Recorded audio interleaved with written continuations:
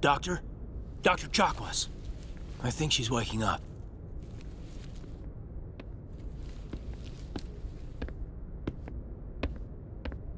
You had us worried there, Shepard. How are you feeling? Minor throbbing. Nothing serious. How long was I out? About 15 hours. Something happened down there with the beacon, I think. It's my fault. I must have triggered some kind of security field when I approached it. You had to push me out of the way. You had no way to know what would happen. Actually, we don't even know if that's what set it off. Unfortunately, we'll never get the chance to find out. The beacon exploded. A system overload, maybe. The blast knocked you cold. Williams and I had to carry you back here to the ship. I appreciate it. Physically, you're fine. But I detected some unusual brain activity. Abnormal beta waves.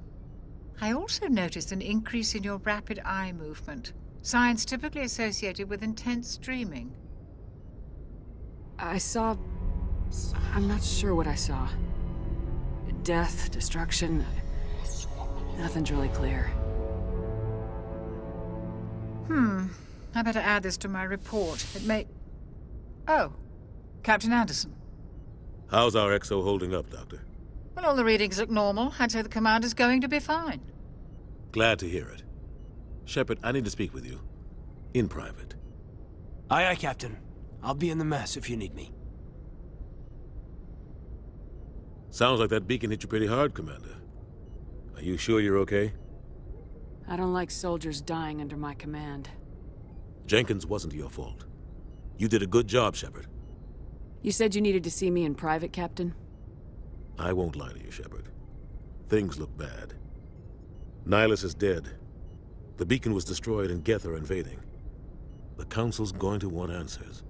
I didn't do anything wrong, Captain. Hopefully the Council can see that. I'll stand behind you and your report, Shepard. You're a damned hero in my books. That's not why I'm here.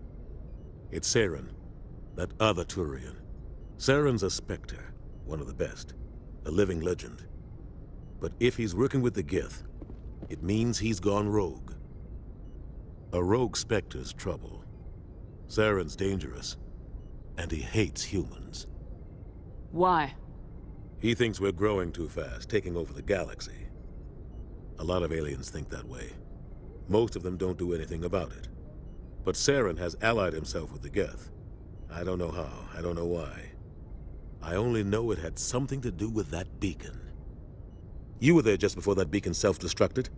Did you see anything? Any clue that might tell us what Saren was after? Just before I lost consciousness, I had some kind of vision. A vision? A vision of what? I saw synthetics. Geth, maybe. Slaughtering people. Butchering them.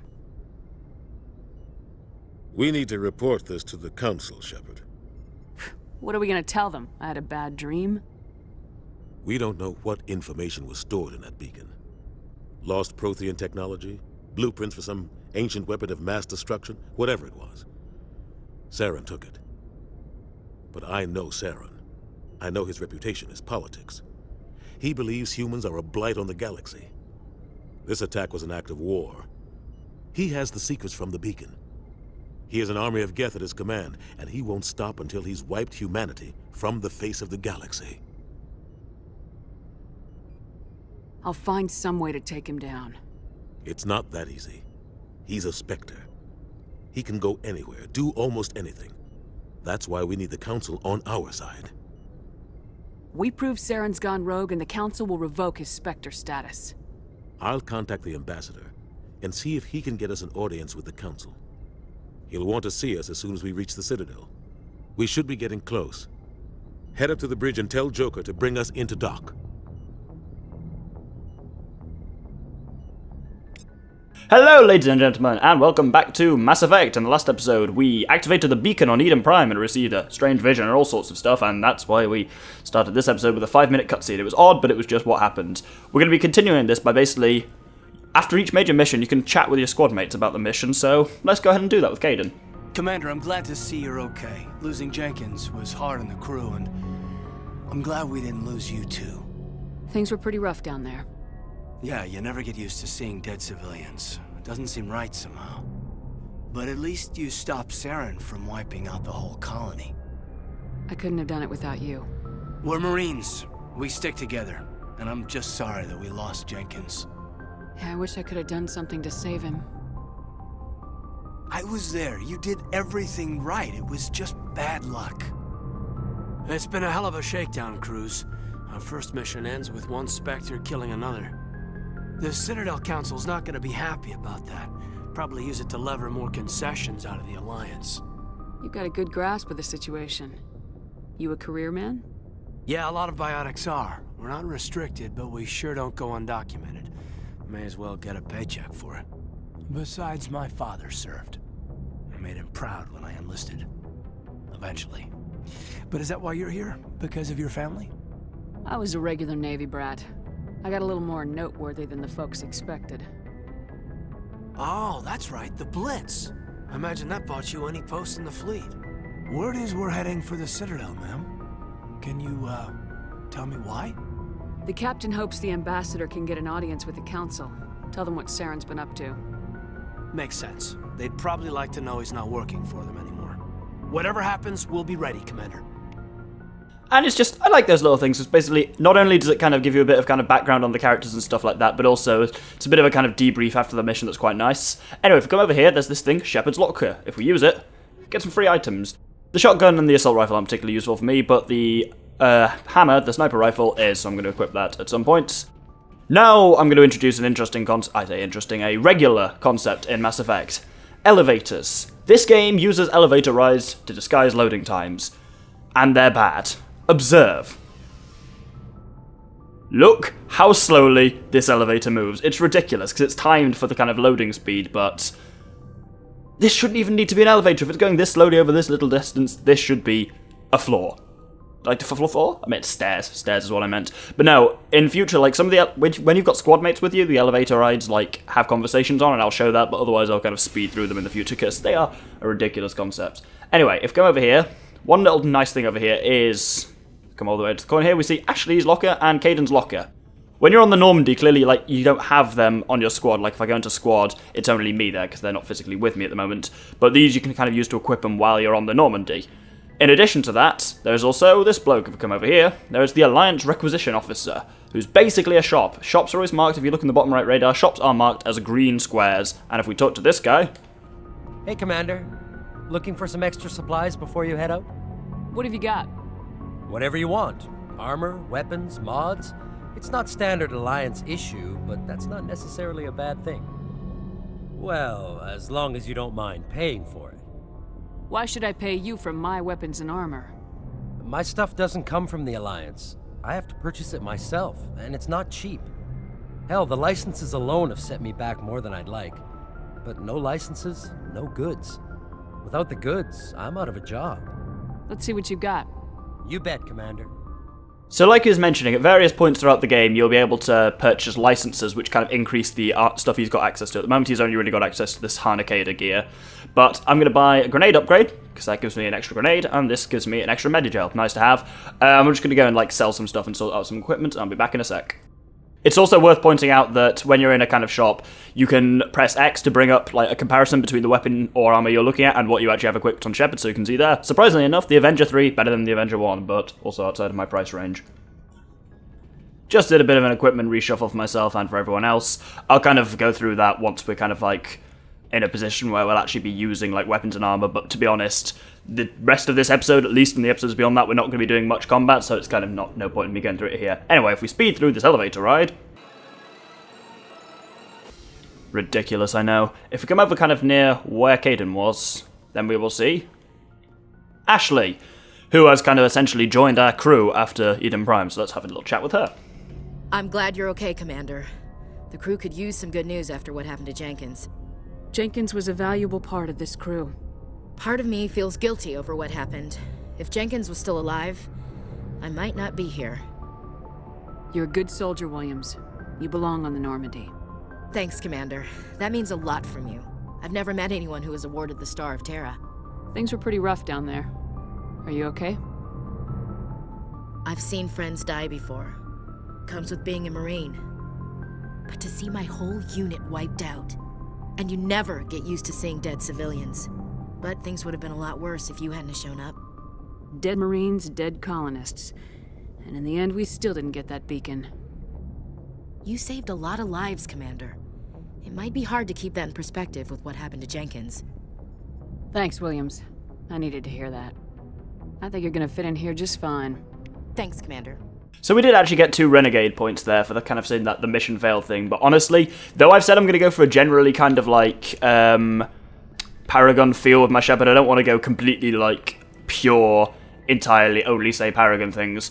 I'd rather essentially create a kind of more believable character, and I kind of like that idea of regret there that kind of Shepard's got, and little things like that. I don't want to just have a completely one-dimensional, I am a war hero and that's all I am, so if I make any kind of what might seem like slightly out of character decisions, that's why it is. Anyway, right at the beginning of the episode, we are told by Captain Anderson to come up and see Joker, so let's do that. Good timing, Commander. I was just about to bring us into the Citadel. See that taxpayer money at work.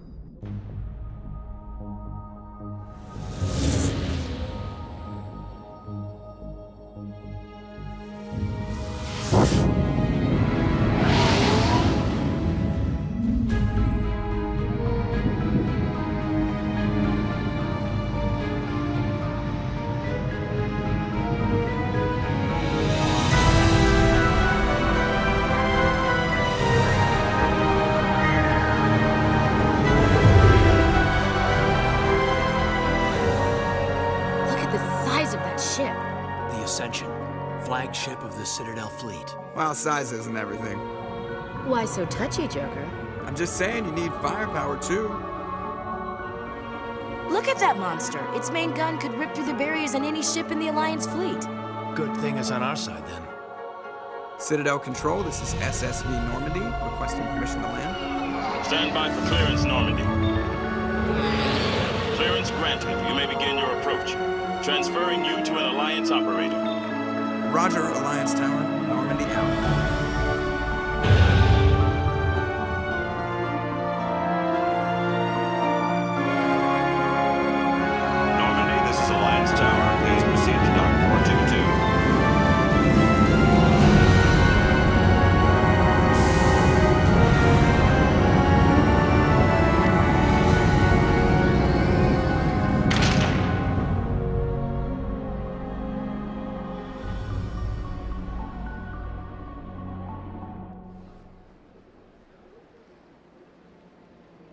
This is an outrage!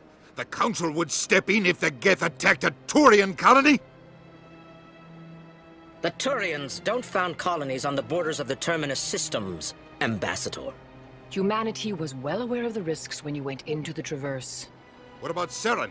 You can't just ignore a rogue Spectre. I demand action! You don't get to make demands of the Council, Ambassador. Citadel Security is investigating your charges against Saren. We will discuss the CSEC findings at the hearing, not before. Captain Anderson, I see you brought half your crew with you. Just the ground team from Eden Prime, in case you had any questions. I have the mission reports. I assume they're accurate? They are. Sounds like you convinced the Council to give us an audience. They were not happy about it. Saren's their top agent. They don't like him being accused of treason. Saren's a threat to every human colony out there. He needs to be stopped. The Council has to listen to us. Settle down, Commander. You've already done more than enough to jeopardize your candidacy for the Spectres. The mission on Eden Prime was a chance to prove you could get the job done. Instead, Nihilus ended up dead and the beacon was destroyed. That's Saren's fault, not hers. Then we better hope the CSEC investigation turns up evidence to support our accusations. Otherwise, the Council might use this as an excuse to keep you out of the Spectres. Come with me, Captain. I want to go over a few things before the hearing. Shepard, you and the others can meet us at the Citadel Tower, top level. I'll make sure you have clearance to get in. And that's why I hate politicians. Ashley touches on a brilliant point here of this is one of the most frustrating parts of the games, and that's not a criticism. I'm saying they capture that perfectly. You'll see in the kind of rest of this episode and the coming few episodes, the kind of having to get through bureaucracy and all that kind of crap. It's so frustrating because it's so well done. Oh, I love it. We're at the Citadel now, as you may have noticed from that awesome scene where we kind of fly in and see it. This is basically a massive space station of Prothean construction that serves as kind of basically the galactic capital, which is pretty cool. We're free to explore much of this, but I'll be doing that in the next few episodes. For now, wow, first if we come over here, there is a computer console with decryption on it. So let's do that. This should be straightforward of X, Y, Y, and get a little thing. Alliance Patrol Report. Captain Hendrickson reported some unusual energy readings during a patrol of the Argos Rogue cluster. She had particular concerns about the Hydra system, but was recalled before her team could investigate further. No patrols are scheduled for that sector. Do we send a recon team? So essentially you just interrupt a transmission there, but look at the bottom of the screen. You'll notice a thing happening. That's a little thing I'm going to do basically whenever there's a side quest is, whenever we get a side quest, that'll appear, basically which will tell you what the name of the side quest is, what the objectives are, and where it is. Eventually, we'll be able to kind of go out and do those. Not at the moment, though, because we've got to do all the crap here. But I just thought I'd kind of, since that one was literally right there, thought we'd kind of point that out. Anyway, the Citadel is pretty big. We're on the Presidium ring at the moment, which when you kind of came in, you saw it kind of had the 5 or 6 arms, and then the kind of ring in the centre. We're in the ring and trying to get to the top of the tower. You can walk all of this. It's all technically walkable, but it has a lot of annoying elevators, which I've already bitched about. The easiest way to get around is this thing, Citadel Rapid Transport. Whenever you activate one of these, you kind of then create a warp point that you can walk back to from other Citadel Rapid Transit locations. At the moment, the only one we have unlocked is the Citadel Tower, so let's warp over there. You have arrived at the Citadel Tower. Thank you, game. Anyway, if we come up here. Saren's hiding something. Give me more time. Stall them. Stall the Council? Don't be ridiculous. Your investigation is over, Garrus.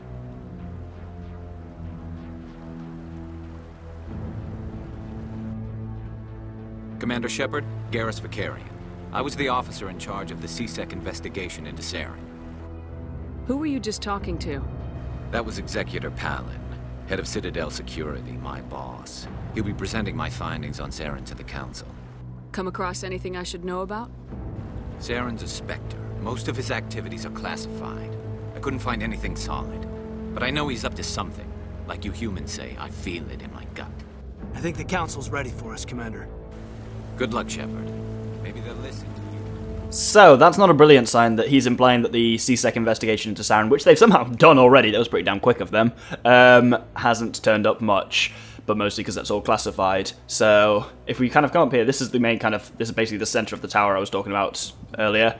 And so if we just come right to the top, this is where the kind of the Council holds sessions. The Council, which notably does not include humans. There's only Turians, Asari, and Solarians. And they're annoying, but anyway.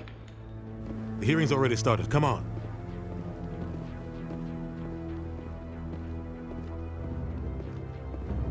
The Geth attack is a matter of some concern, but there is nothing to indicate Saren was involved in any way.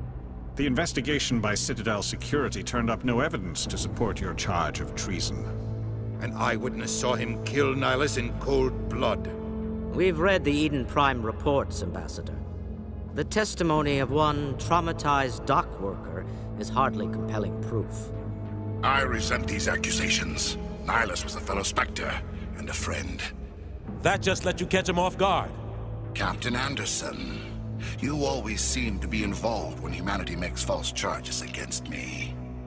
And this must be your protege, Commander Shepard. The one who let the beacon get destroyed. The mission to Eden Prime was top secret. The only way you could know about the beacon was if you were there. With Nihilus gone, his files passed on to me. I read the Eden Prime report. I was unimpressed. But what can you expect from a human? Saren despises humanity. That's why he attacked Eden Prime. Your species needs to learn its place, Shepard. You're not ready to join the Council. You're not even ready to join the Spectres. He has no right to say that. That's not his decision. Shepard's admission into the Spectres is not the purpose of this meeting. This meeting has no purpose. The humans are wasting your time, Counselor, and mine. You can't hide behind the Council forever. There is still one outstanding issue. Commander Shepard's vision.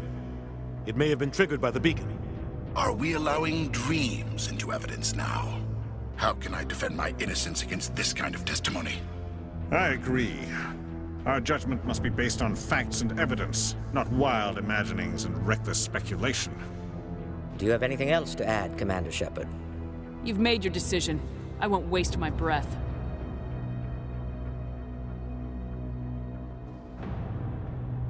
The Council has found no evidence of any connection between Saren and the Geth. Ambassador, your petition to have him disbarred from the Spectres is denied. I'm glad to see justice was served. This meeting is adjourned.